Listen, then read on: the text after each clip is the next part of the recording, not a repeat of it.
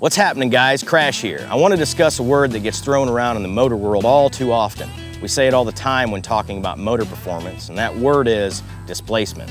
We hear things like largest displacement in its category, but some of us are thinking, what in the world does that mean?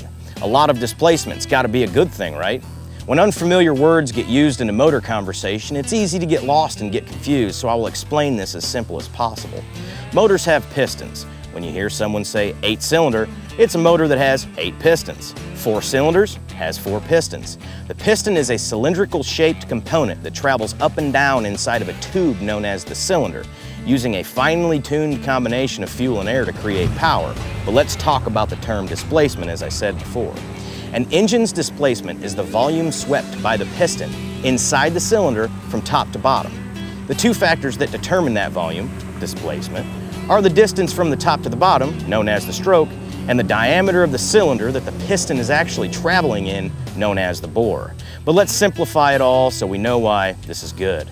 More displacement boosts durability in all aspects of performance. The engine doesn't have to work as hard to produce more torque and horsepower while burning less fuel. That means you got more juice in the goose when you need it, and there's less visits to the pump.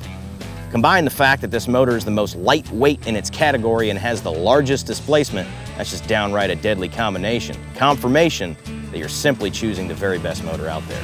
Visit mercurymarine.com or stop by the Mud Bum Supply Shack and see for yourself why choosing Mercury is a smart decision.